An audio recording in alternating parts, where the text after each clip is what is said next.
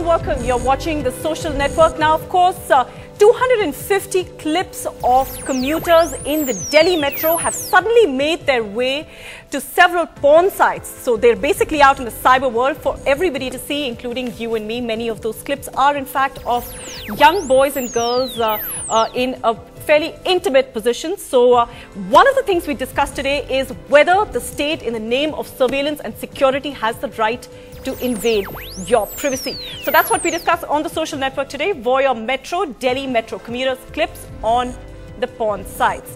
And now, before we introduce our panelists for the day, let's quickly listen into what Shivani has sent us in this video blog.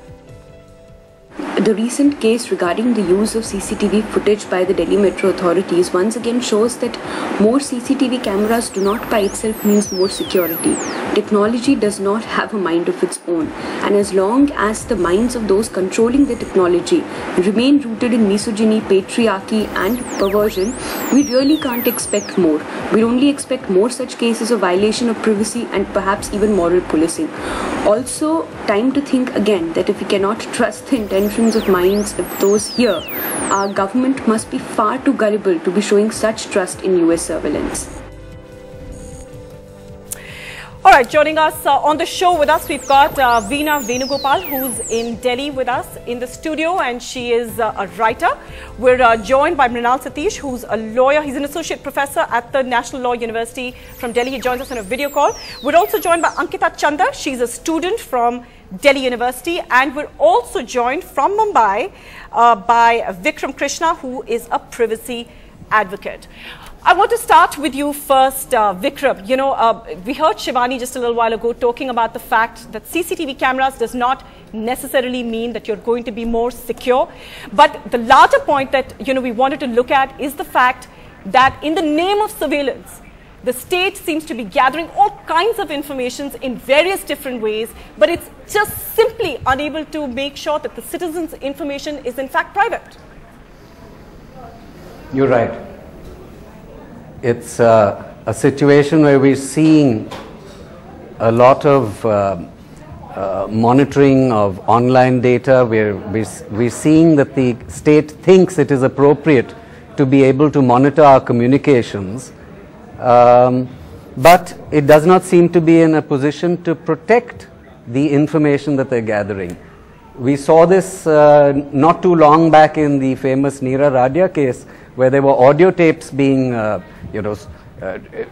purveyed all across the country, and now we discover that even video surveillance is being in fact bandied about on the internet.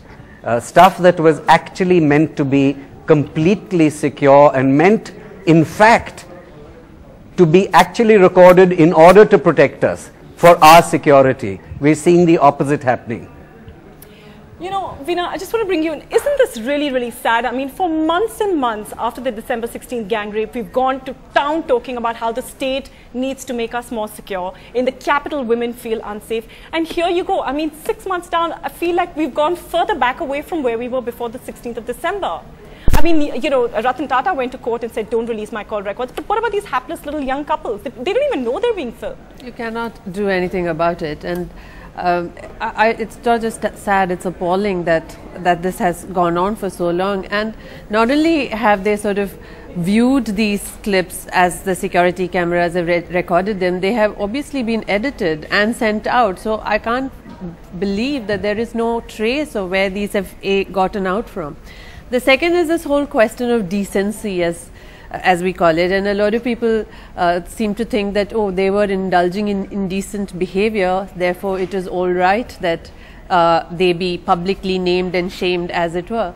And I want to ask then that, you know, in our country, every day, every corner that you turn, there are hundreds of men urinating on the side of the road. You know, is that decent behavior?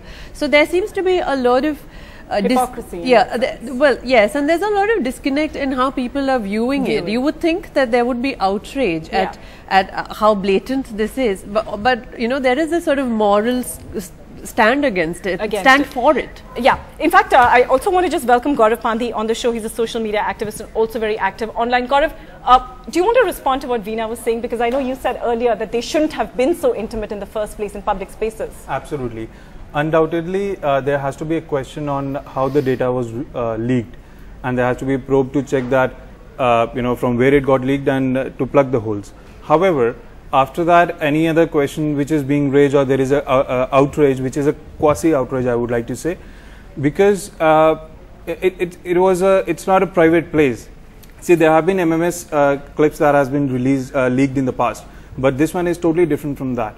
So it's just like, for example, you're not allowed to drink alcohol in metro. So tomorrow, there are. So you're basically saying couples holding hands. It's not about holding hand. No, absolutely not. It's not about holding hand. I've seen whatever the images or the micro clips they've shown on the television. Yeah. And in this case, according to me, the couples, those who are involved, they're not victims, they're offenders. Because you're not supposed to do. That's a very strong word. I'm actually going to just throw that across to Ankita. Ankita, as a young student, who's probably may or may not have a boyfriend, or certainly has friends who have boyfriends and definitely want to hold hands. Once in a while, I'm sure you want to kiss. What do you make of Gaurav Pandey's statement? Well, see, in India, there are a lot of issues that rise up with getting your partner at home to probably make up. That is the reason why you can see so many couples in parks and other public places.